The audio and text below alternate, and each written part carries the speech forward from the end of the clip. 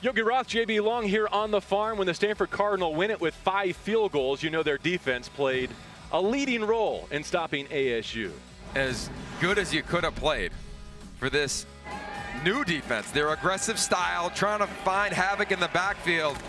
JB, they did it every which way with their front four, with pressure coming up from the secondary, opportunistic with tip balls. They had 10 tackles for loss. 10 tackles for loss, 4 sacks. They just made life really challenging in critical moments, especially in the second half for Arizona State. Exactly the variety that defensive coordinator Lance Anderson wanted to have. Some pressure, some coverage, some man.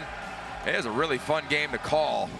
Watching them deploy some freshmen on defense, some vets making plays like Stephen Herron to finish it off there. What a play, what a moment. But as you know, this thing came down to one play. Elijah Badger, the leading receiver for Arizona State, deeper than the deepest on 4th down in the final seconds. Ruled a catch on the field.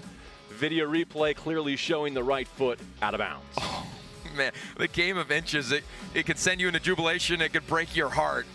Today it did both of those things. What an effort, and that's really, I think, the story coming out of this game. Both teams believing in their own abilities as strong as they have really all season long since the opener.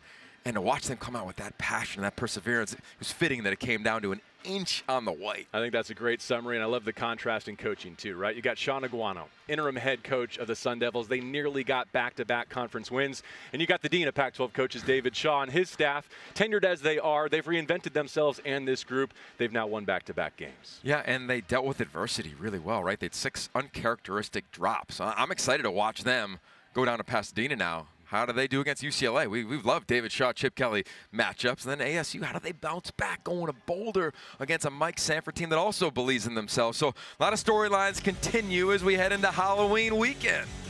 Joshua Carty's 5 field goals in the Stanford defense carry the day against ASU.